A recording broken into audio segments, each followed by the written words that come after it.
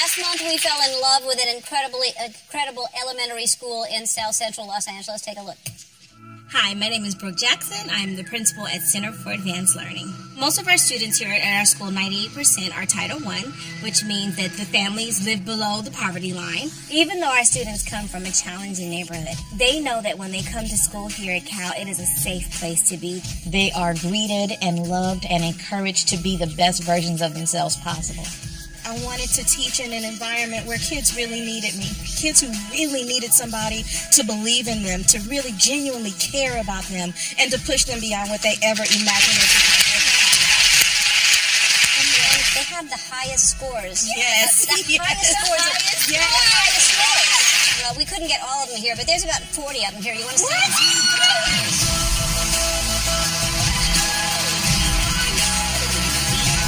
Shutterfly, they want to give you $50,000.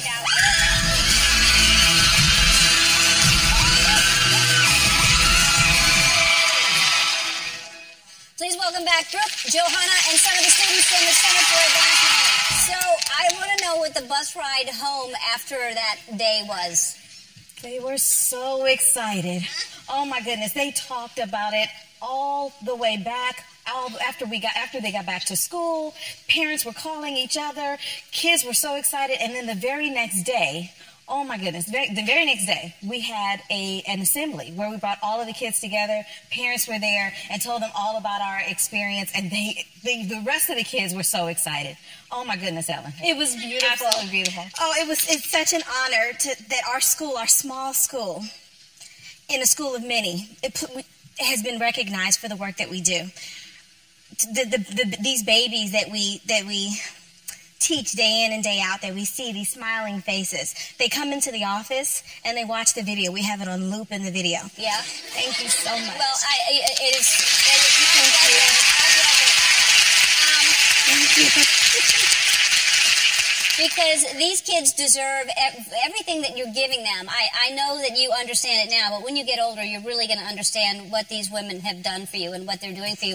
And I hope anybody out there watching that can send in money and help contribute and donate to this school will do that, because what you're doing is amazing. Thank you. And I think that...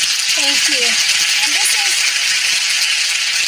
As you explained, these are families that really basically have nothing. Yes. And what you're doing right now is you have a toy drive. Yes. Yes. You have to tell this because this is amazing to me. Yes.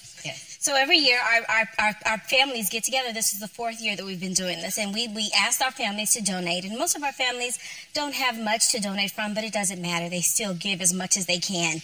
They donate toys, and we have this huge box that's in our office in the corner, and parents just drop off toys, and at the end of next week we'll be passing out toys to our students. Unfortunately, this year our box has not been filled as quickly as in past years, but we know that we will get what we need to supply our students so that they can each have a gift on Christmas morning.